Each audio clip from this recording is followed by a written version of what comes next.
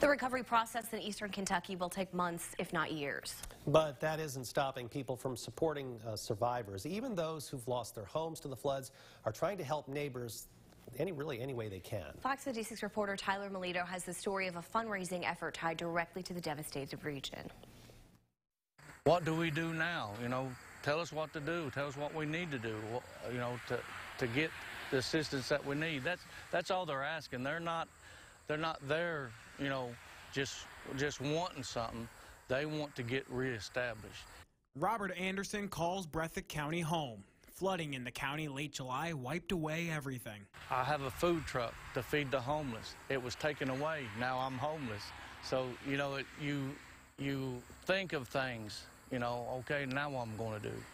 Now Anderson is forced to answer the tough questions. Where's our home? Where are we going to live? And see his neighbors struggle. Living in tents, sleeping on the ground, it's tragic. It's really tragic. In partnership with Rose and Jim's Bar and Grill, Anderson is working to bring donations to flood victims. And it's just amazing how people are coming together and helping one another. It just shows you that man loves one another. There's brotherhood. There's brotherhood in man. It just sometimes it takes a tragic event to see that.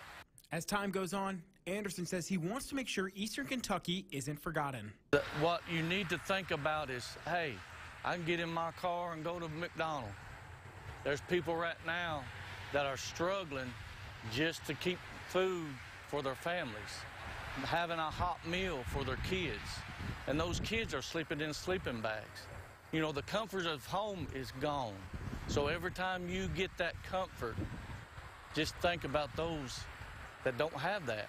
Tyler Melito, Fox 56 News. Anderson says the most important items flood victims need right now include shovels, bedding, and hot meals.